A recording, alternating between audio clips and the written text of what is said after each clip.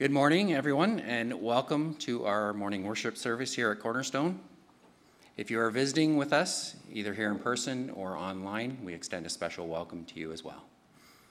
I have the following announcements from Council.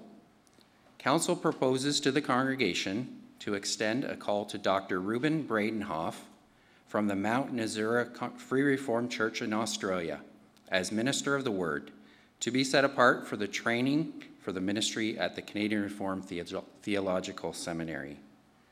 A short congregational meeting will be held following our morning worship service on Sunday, October the 9th, to review further details.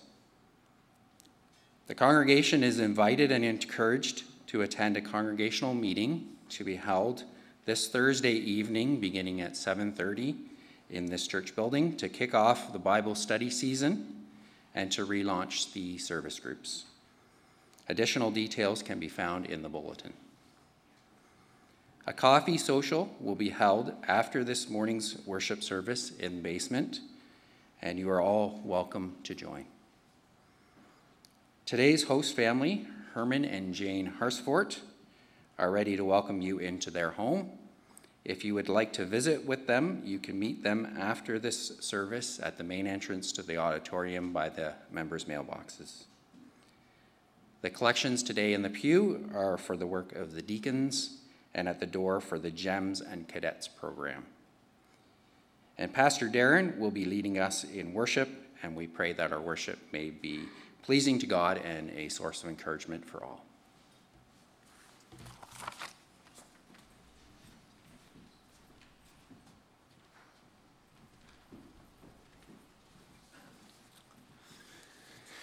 Good morning, brothers and sisters. Please rise if you are able.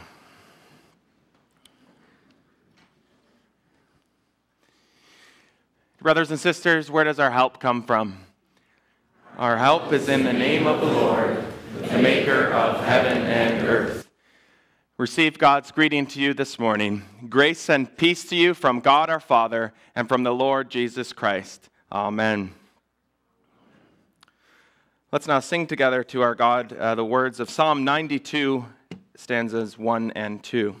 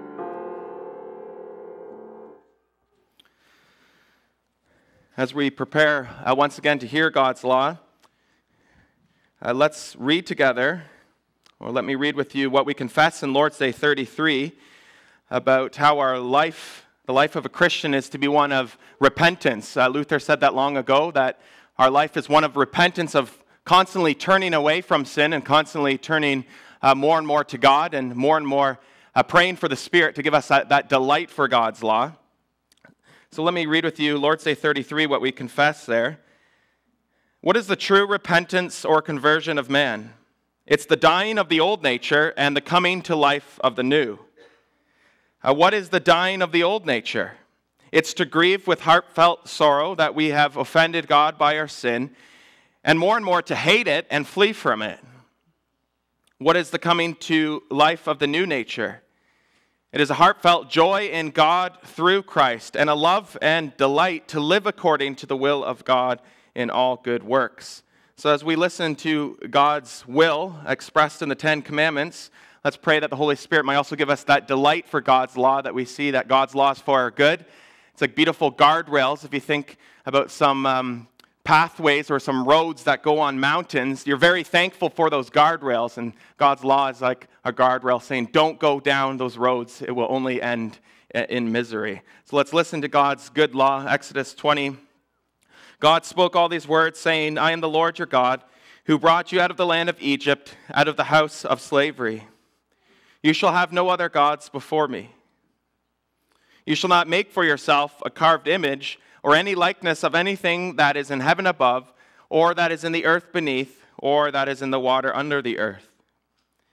You shall not bow down to them or serve them, for I, the Lord your God, am a jealous God, visiting the iniquity of the fathers on the children to the third and the fourth generation of those who hate me, but showing steadfast love to thousands of those who love me and keep my commandments. You shall not take the name of the Lord your God in vain, for the Lord will not hold him guiltless who takes his name in vain. Remember the Sabbath day to keep it holy. 6 days you shall labor and do all your work. But the seventh day is a Sabbath to the Lord your God. On it you shall not do any work, you or your son, or your daughter, your male servant, or your female servant, or your livestock, or the sojourner who is within your gates. For in 6 days the Lord made heaven and earth, the sea and all that is in them, and rested on the seventh day. Therefore the Lord blessed the Sabbath day and made it holy. Honor your father and your mother, that your days may be long in the land that the Lord your God is giving you. You shall not murder. You shall not commit adultery. You shall not steal. You shall not bear false witness against your neighbor. You shall not covet your neighbor's house. You shall not covet your neighbor's wife, or his male servant, or his female servant, or his ox, or his donkey, or anything that is your neighbor's. Let's sing together in response to God's law, the words of Psalm 38, 1 and 8.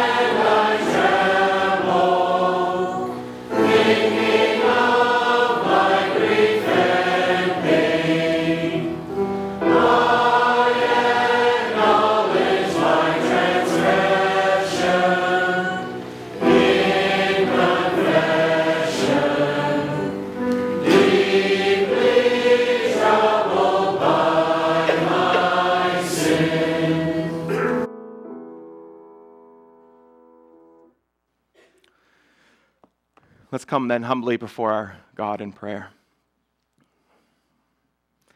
Dear Father in heaven, we come before you again, and we come before you knowing who you are, in awe of you, in awe of your power and your glory as we think about how that's displayed in creation.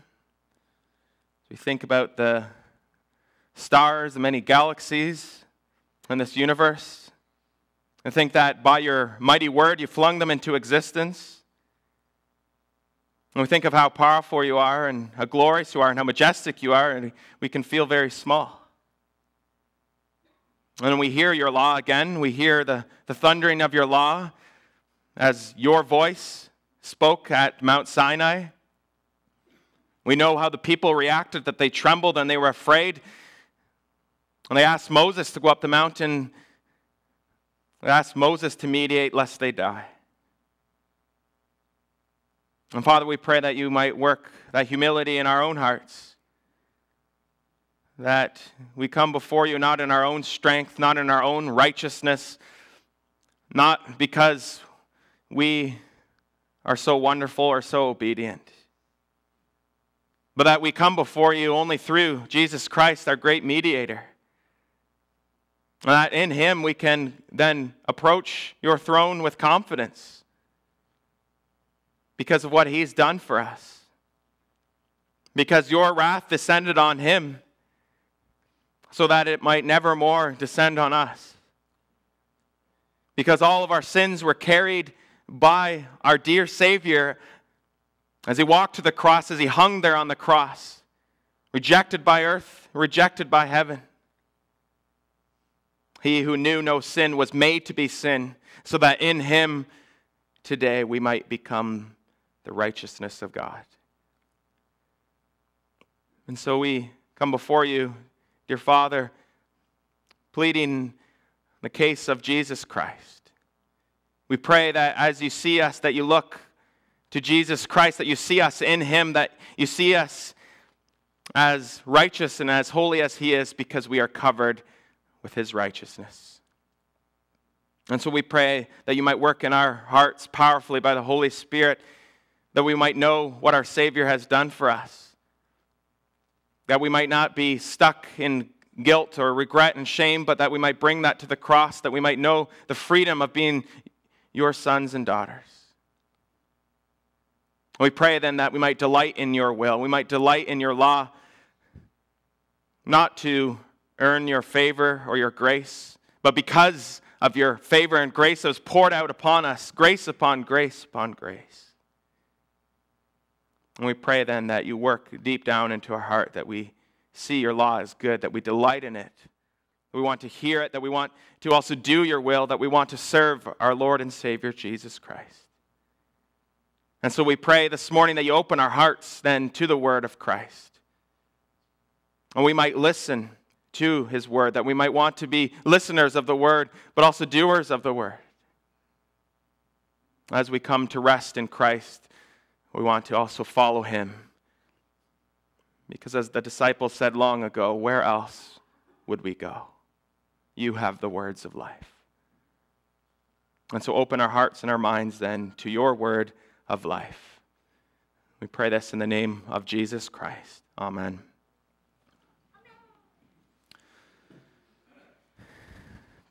Please open God's word then to what we find in Paul's letter to the Philippians. We'll be looking at the next 5 verses or so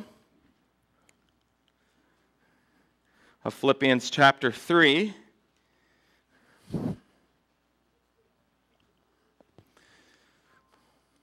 Paul here, as a reminder in Philippians 3, he's changing the focus. He's urging the Philippians to stand firm, to watch out for those who are finding their security in themselves for salvation instead of in Christ and his righteousness. And Paul gives the example of his own life and how he's pressing on to the goal. And then as we'll look at this morning, he encourages us to follow his example and others who are following the example of Christ. So Philippians 3, finally, my brothers, rejoice in the Lord. To write the same thing to you is no trouble to me and is safe for you. Look out for the dogs. Look out for the evildoers. Look out for those who mutilate the flesh. For we are the circumcision who worship by the Spirit of God and glory in Christ Jesus and put no confidence in the flesh. Though I myself have reason for confidence in the flesh. If anyone else thinks he has reason for confidence in the flesh, I have more. Circumcised on the 8th day of the people of Israel, of the tribe of Benjamin, a Hebrew of Hebrews. as to the law, a Pharisee, as to zeal, a persecutor of the church, as to righteousness under the law, blameless. But whatever gain I had, I counted as loss for the sake of Christ. Indeed, I count everything as loss because of the surpassing worth of knowing Christ Jesus my Lord.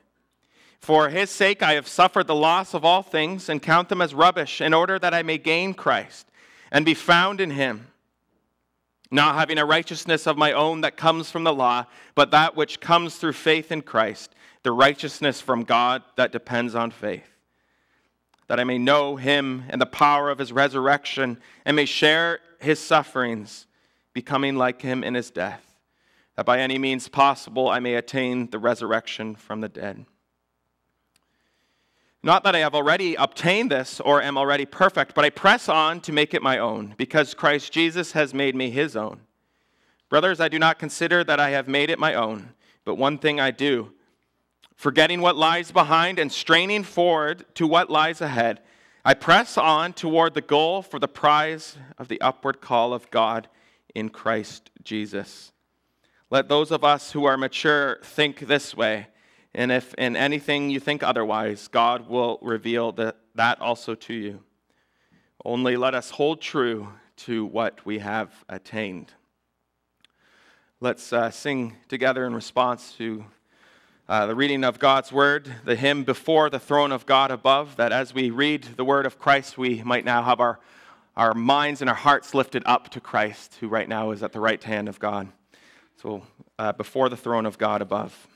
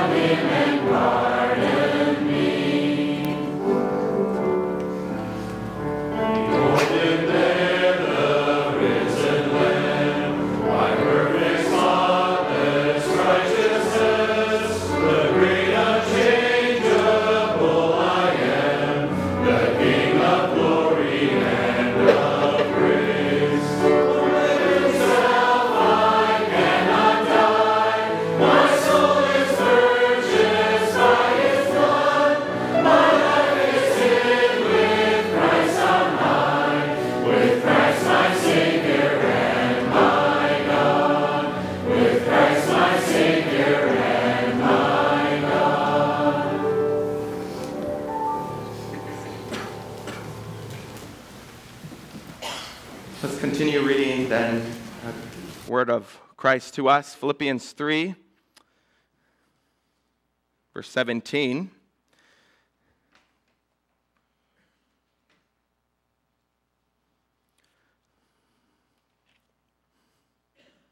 Philippians 3, verse 17, page 981 of the Pew Bible.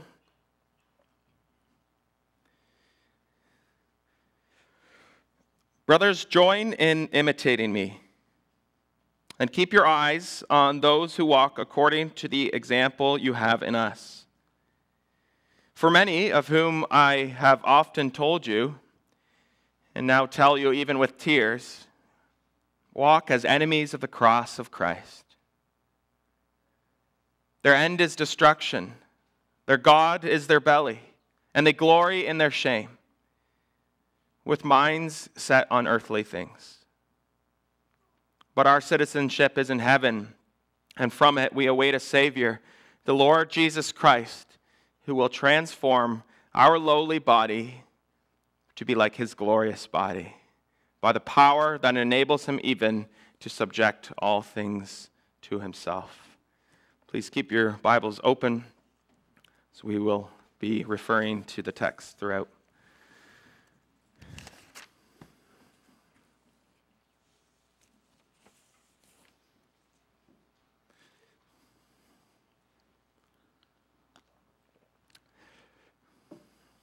Dear brothers and sisters in Jesus Christ, whose example are you following today? Think about this for a minute. Whose example are you following? You know, we all follow examples. You see this already from a very young age. You see young children following the example of their parents or following the example of elder or older siblings. We have one son who likes to imitate his older brother going to school. He puts on his backpack, constantly going out the front door. He wants to be like his big brother. And that's not just when we're young. We are imitators. Maybe you could think of a time in your life where you spent a lot of time with someone and you noticed that you began to talk like them a bit. Maybe they talked very quickly and you started noticing that you talked a bit quicker. Maybe you noticed that you were taking on their mannerisms and their expressions. I'm sure you can think of times where you were imitating someone. We are imitators. And Paul, he talks about this then in the passage before us this morning. Paul, he sets before the Philippians two different patterns of living. Two different ways of walking. He talks, first of all, about himself, Timothy, and others who are walking the way of the cross, walking the way of suffering to glory. The ones who are pressing on to know Christ more, pressing on to know him in the power of his resurrection, also to fellowship with him in suffering. Those who are pressing on to the day when they know Christ fully. And then he talks about those who are walking a very different way. Those who are walking as enemies of the cross. Those whose eyes are fixed entirely on this world instead of the world to come. Those who are living by the values and the priorities of this world. Those who are not living for the future with Christ, but living for the present, living for the here and now, living for instant gratification. And so the question then comes again, who are we imitating today? Who are we imitating?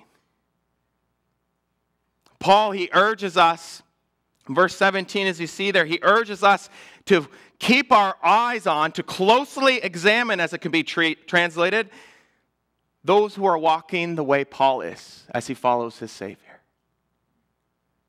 We are to be kind of like detectives, closely examining the footprints of those who have followed their Savior, those who have denied themselves, those who are walking the way of suffering to glory. And so let's keep our eyes on their example. Let's think about this question this morning. Whose example are you imitating? That's the theme. Whose example are you imitating? We'll look first at those whose minds are on earthly things, verses 18 and 19.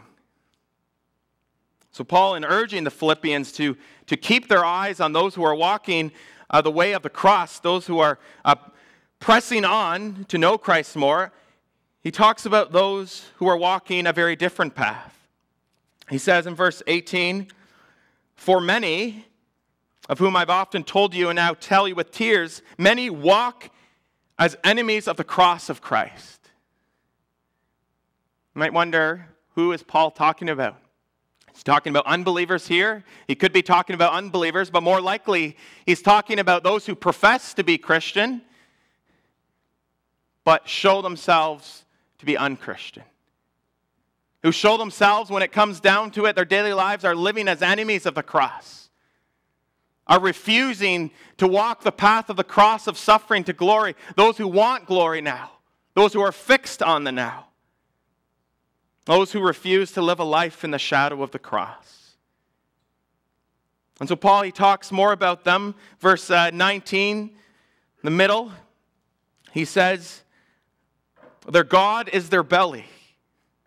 So those who are walking as enemies of the cross, their God is their belly. And what is Paul saying here? Is he saying that they're worshiping their tummy?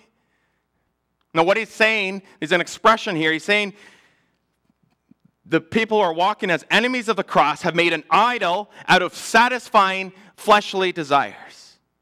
They're enslaved to bodily desires. Their God, their idol, the thing that they're worshiping is the here and now.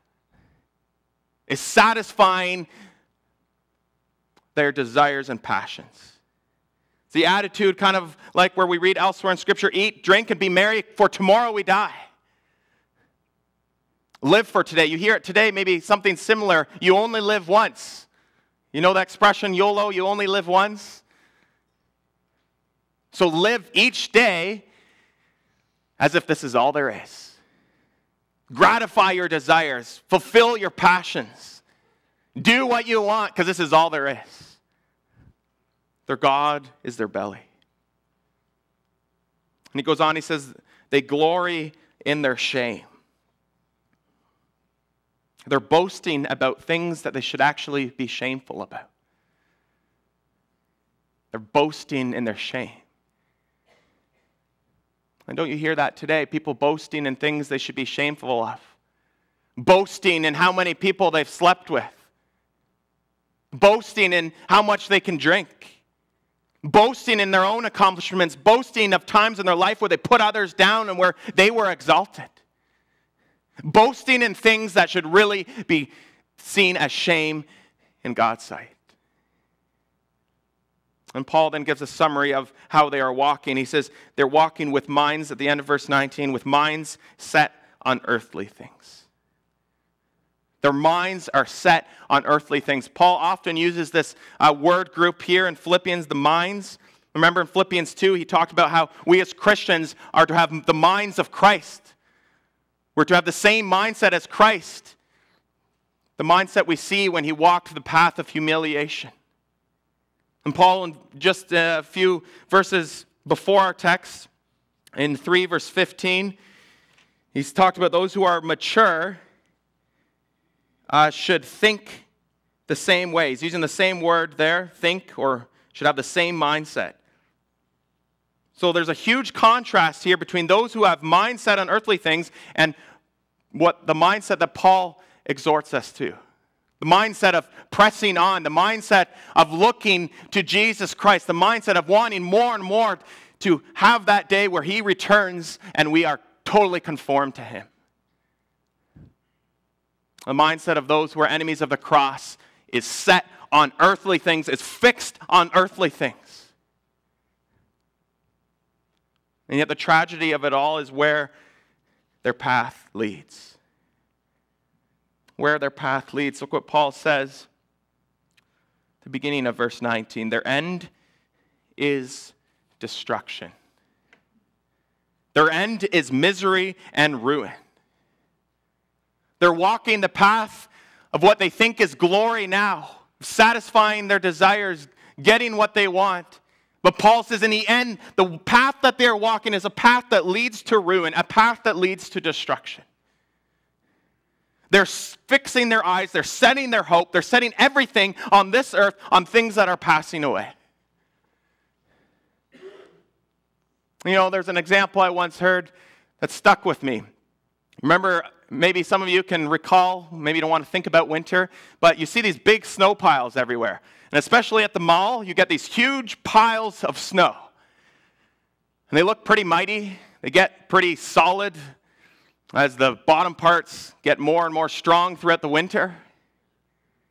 Now imagine you decide to set your hope on that pile of snow. Imagine you build a little castle and you put all of your treasures, all of your dreams, all of your goals, all of your aspirations, everything into that little castle on that pile of snow. And then the power of the spring sun comes along. That mighty pile of snow melts away. And all that's left, as you look at this big piles, all that's left is dirt, garbage, nothing. And you know how many people are living like they're building castles on snow piles? Living like this world is all there is, putting all of their hopes, all of their dreams, all of their treasures, everything, investing entirely in this world. Are we imitating those who live this way? Those who are boasting in things that should cause them shame. Those who are boasting in satisfying themselves and making a god of their desires. And living as if this world is all there is. On those whose end is destruction. On those whose eyes are not on Christ. Who are not living for the sure future in Christ, but are living for the here and now only. You know, Jesus talked about this path. He used the same word Paul uses, the word destruction.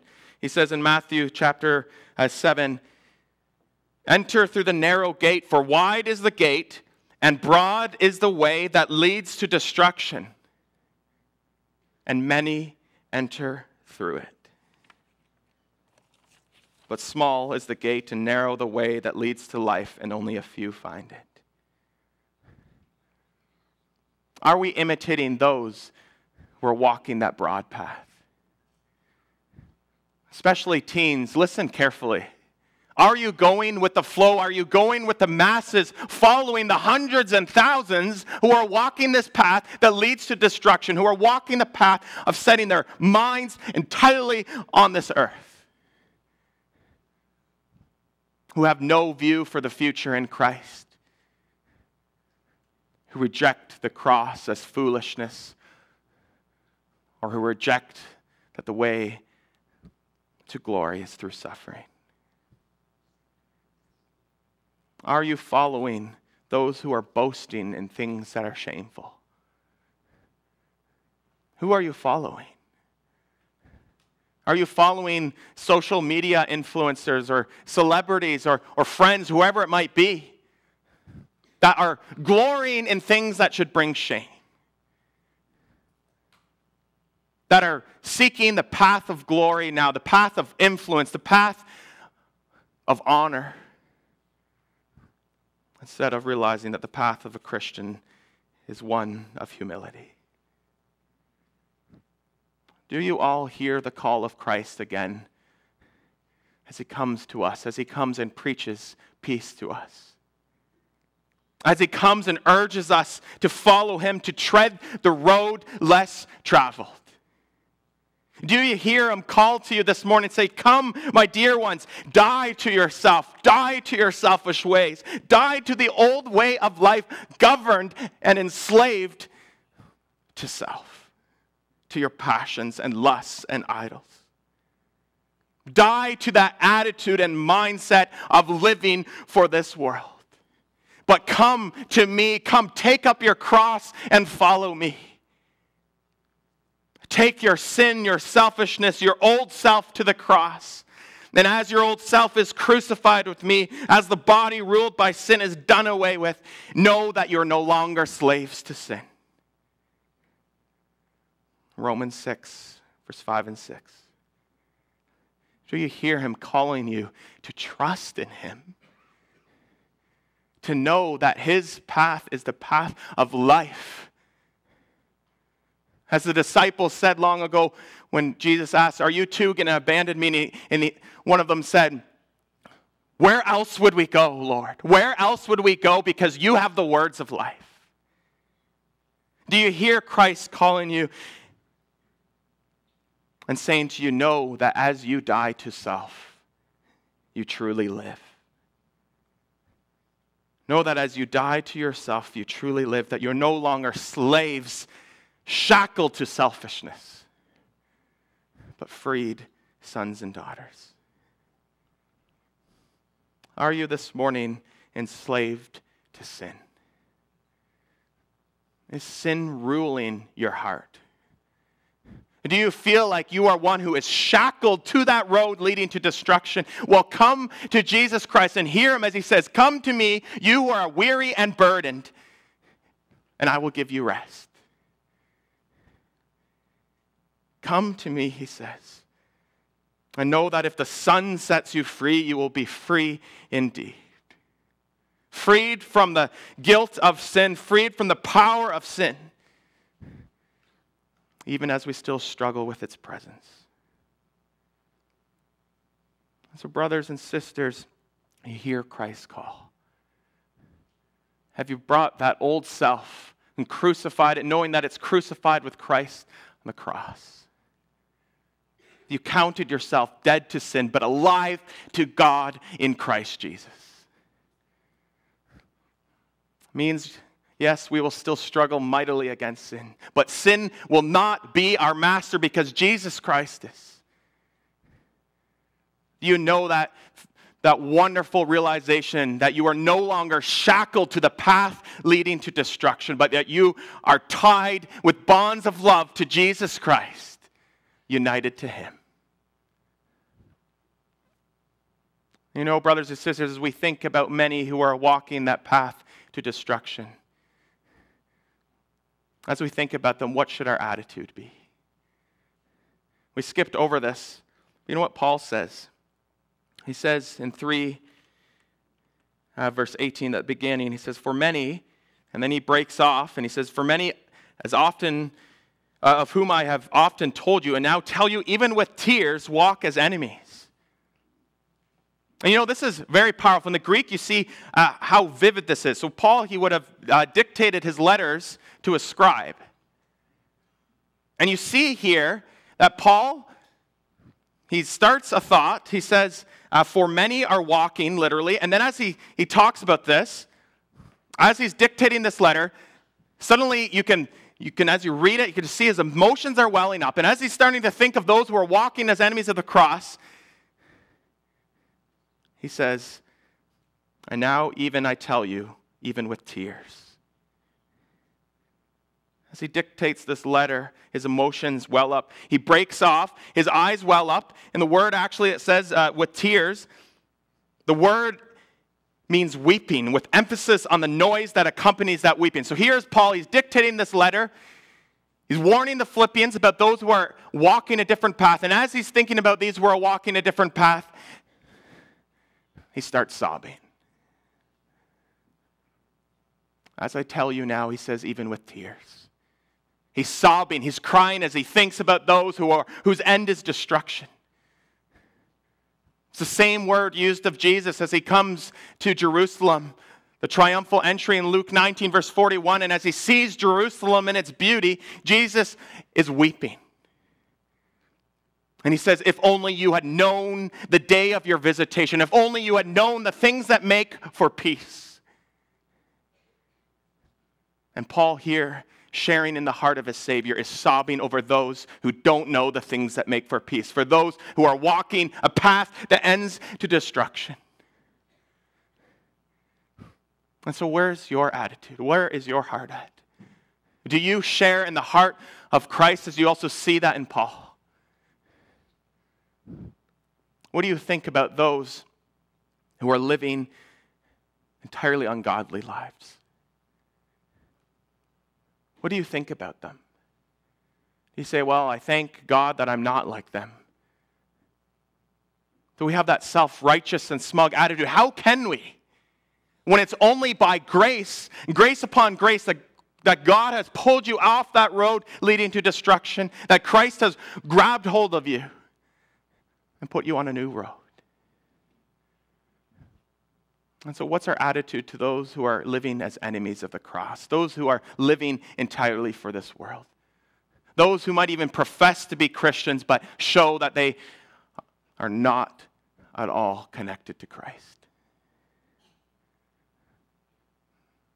Don't the tears at times well up? I know elders, you've experienced this when running after those who are straying. Frustrated tears as they run away, as you're running after them. What is our attitude? Let's move on then to the second point. Those whose minds are on heavenly things. Verses 20 and 21. Paul, for us, instead of examining and following those who are walking this path of destruction, we're urged to follow the example of Paul and others who see their citizenship as in heaven, who are eagerly awaiting a Savior from there. Paul says, verse 20, our citizenship is in heaven.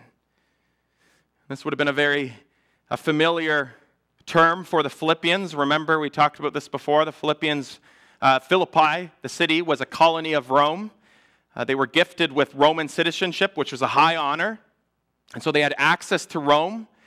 They had the privileges of Rome, but they were also called then to spread Roman culture. They had Roman laws we read about. They wore Roman dress. They were kind of like a colony living far from Rome and yet exuding the life and the values of Rome to the culture around them. And so Paul is using this concept that the Philippians would have been very familiar with to help them understand their calling as Christians. He's calling them to be a colony of heaven. That even though the homeland is far away, they are called to be a colony of heaven. They are called to exude the values of heaven, the life of heaven, in a world of death and darkness. And this helps us then to understand what our calling is as Cornerstone. Sometimes I think for me, it can be difficult knowing what our role is in this world.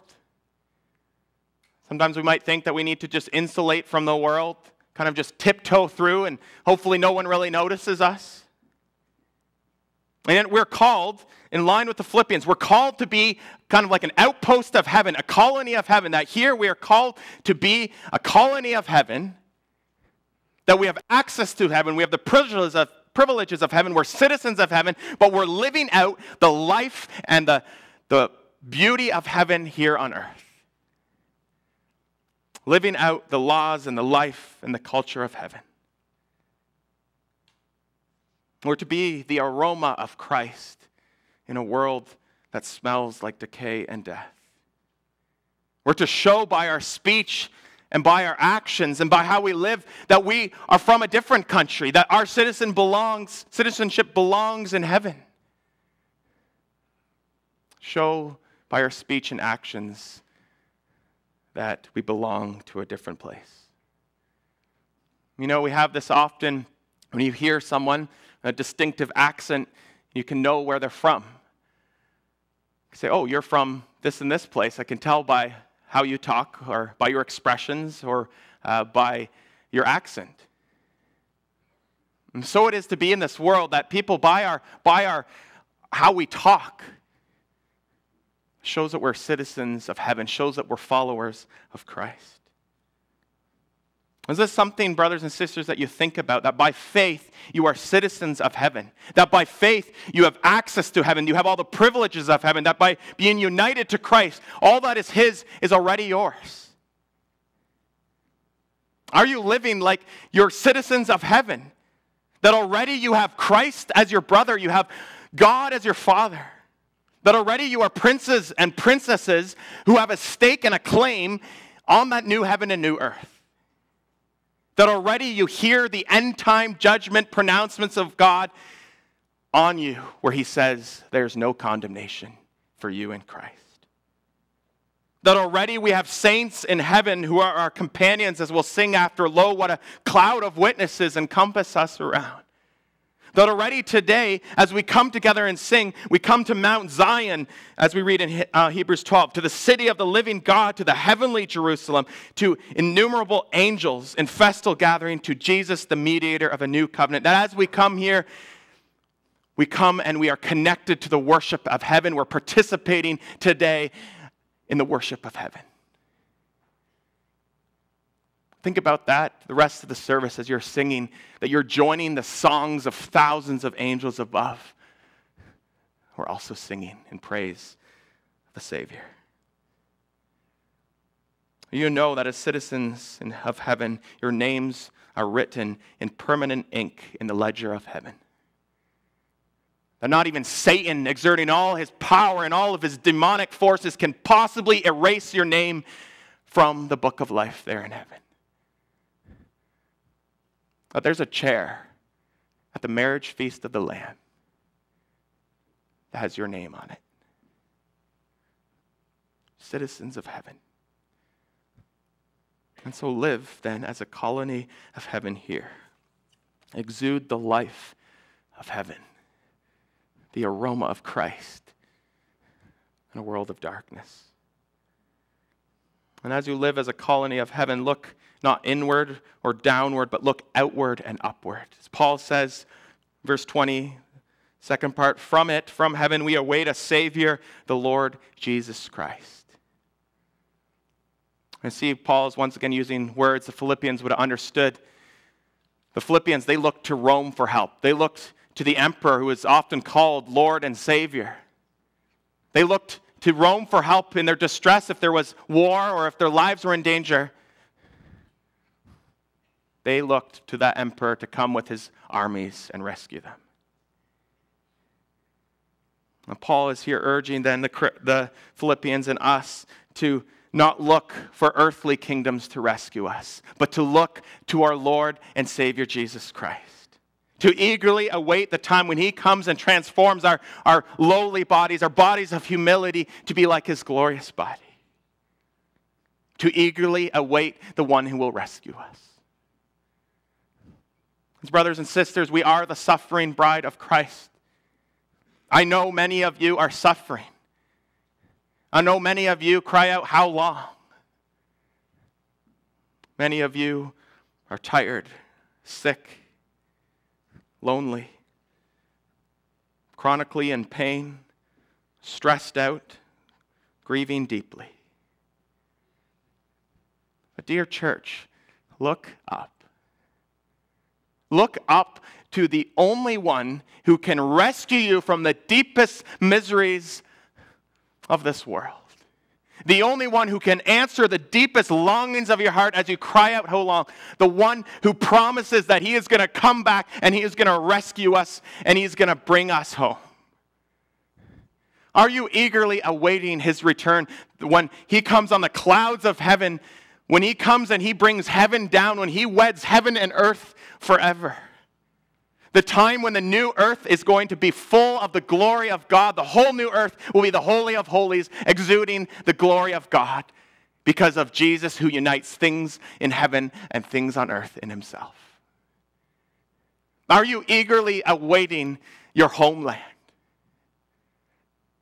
Eagerly looking forward to, as we read it, the saints did in Hebrews 11, looking forward to the city whose designer and builder is God. Looking forward to the heavenly country. Are you longing for home? Or maybe some of you have experienced this longing for home. I know one time I had that. I was only gone for 3 weeks on a mission internship. At the end, my wife and I, we longed for Canada. We longed to see a Tim Hortons. We longed to see the Canadian flag. Do you have that longing for your true homeland? Longing for that day when Christ will transform your bodies to be like his. Longing for your destination. You know, one pastor once said, when we book a trip, how many of us concentrate on, when we're thinking about this trip? How many of us concentrate on the destination? And how many of us concentrate on the plane ride there?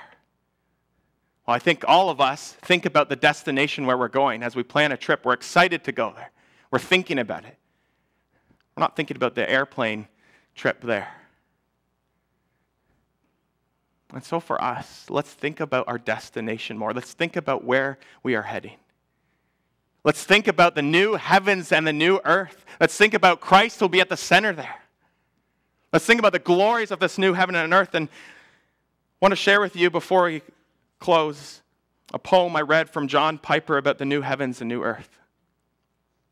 He writes a poem and he says, "As I knelt beside the brook of eternal life to drink, I knew that I was on the brink of endless joy. And everywhere I turned and saw a wonder there. The blind can see a bird on wing. The dumb can lift their voice to sing. The diabetic eats at will. The coronary runs uphill.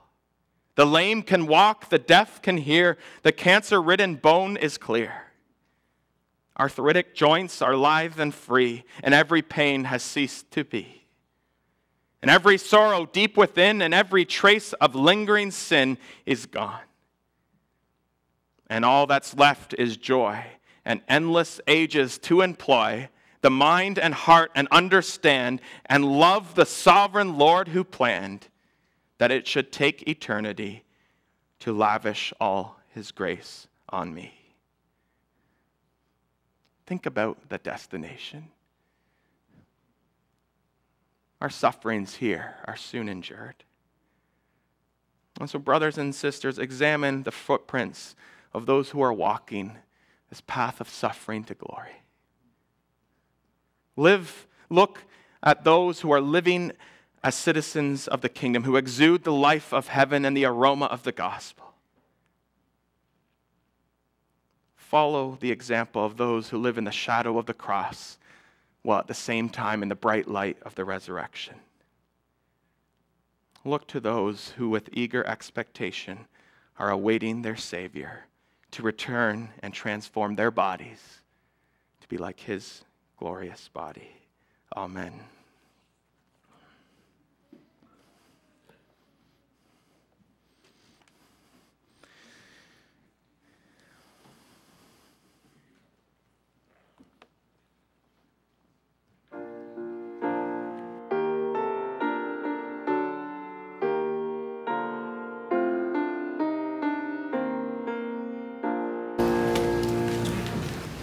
Jesus is our journey.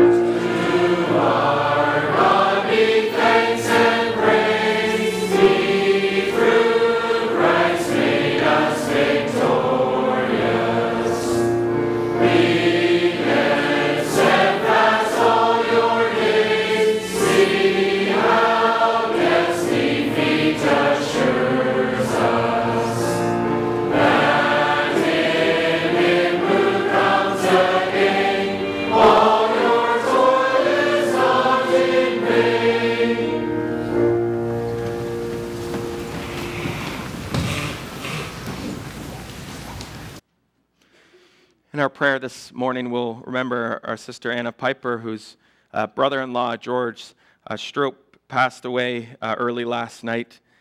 And so we'll pray for his wife, Diane, children, and grandchildren. Let's pray together. Dear Heavenly Father, we come before you. And we think of the beauty of the moment that even now, prayers rise like incense to your throne room. That even now we join the choirs of angels as we worship here on earth. We join the choir in heaven. That even now we can communicate to you, our Father, to our home country. And we thank you for that. We thank you that we can know you hear us, that you've sent your Spirit down to us as a counter pledge that one day heaven will come to earth. One day the whole earth will be your holy of holies. And we thank you for this, and we pray that you encourage us. Encourage those among us who are falling, those who are tired, those who are weary. Give them the strength of Christ to carry on in his strength,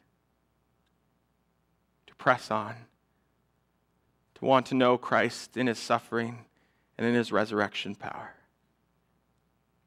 Please work in us too, that we don't focus and examine the lives of those whose end is destruction,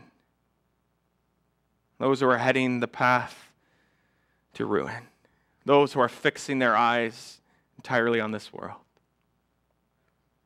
We pray that we might look to godly individuals like Paul, who in turn follow Jesus Christ, follow the path, the cross, live in the shadow of the cross while at the same time in the bright light of the resurrection.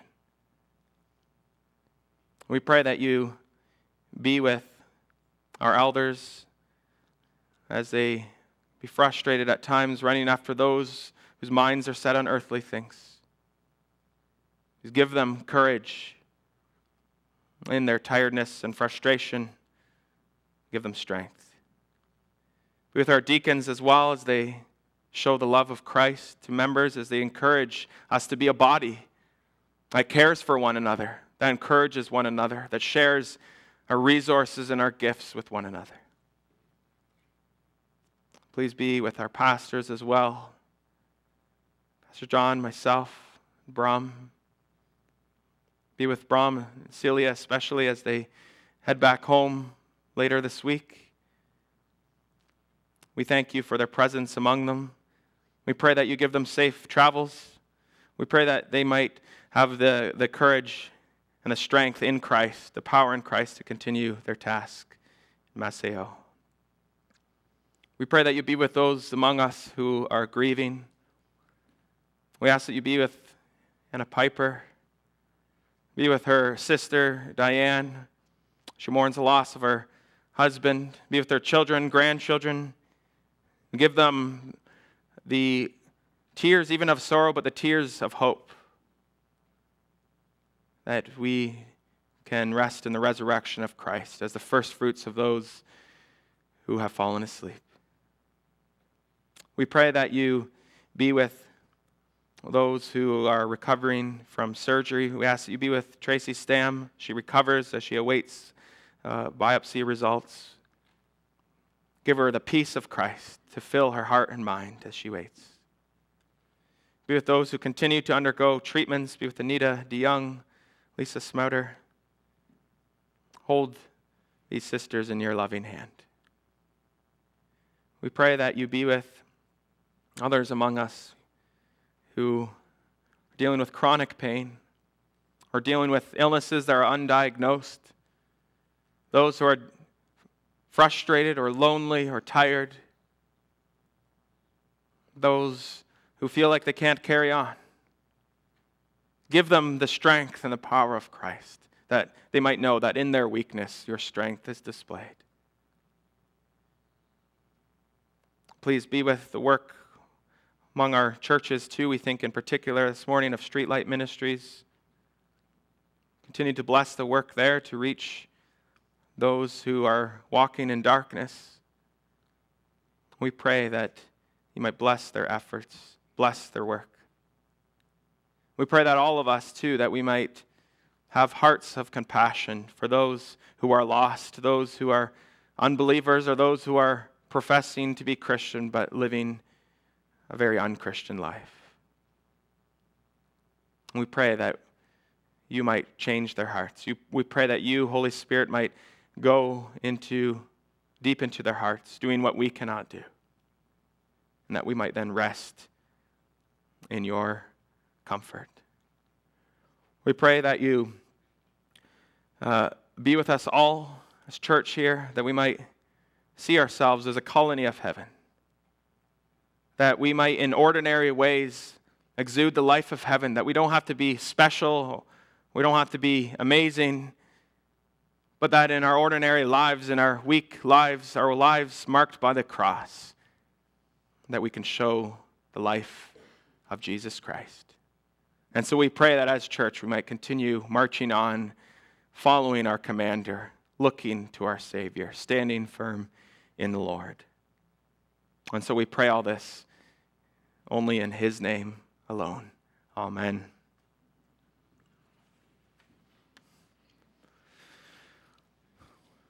Our offering this morning is for the work the deacons, and after we'll sing hymn 73, 1, 2, 3, and 4.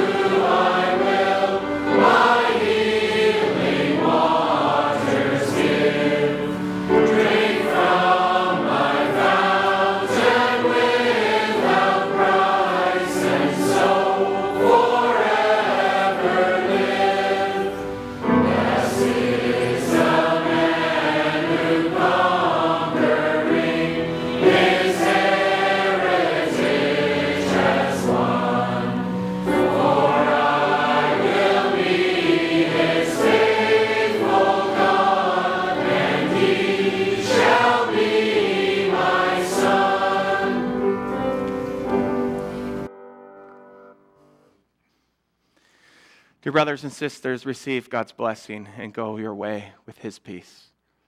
The grace of our Lord Jesus Christ and the love of God the Father and the fellowship of the Holy Spirit be with you all. Amen.